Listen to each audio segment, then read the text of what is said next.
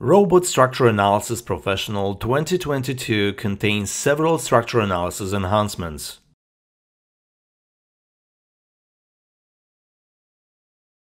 A diaphragm's primary node for a story floor is now created at the gravity center of a story projected to the floor plan. In the previous releases, the primary node was created at the gravity center of the floor itself.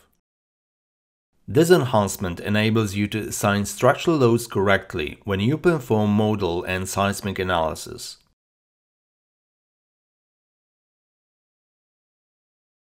The temperature load for a meshed panel with a trapezoidal or triangular load distribution method may now be applied to the finite elements.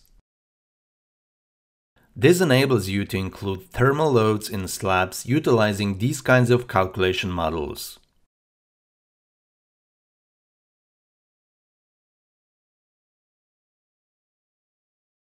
Spectral analysis now permits the automatic generation of load cases with mass eccentricity. This enables you to consider mass eccentricity automatically when utilizing your local code spectrum. Updated seismic codes for the United States IBC 2018 and Italy NTC 2018 have been implemented.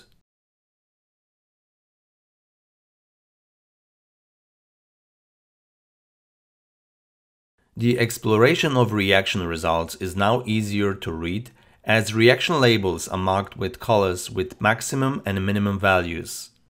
These red and green labels are easy to locate. These improvements enable you to perform more accurate structure analysis and achieve more reliable results with Robot Structure Analysis Professional 2022.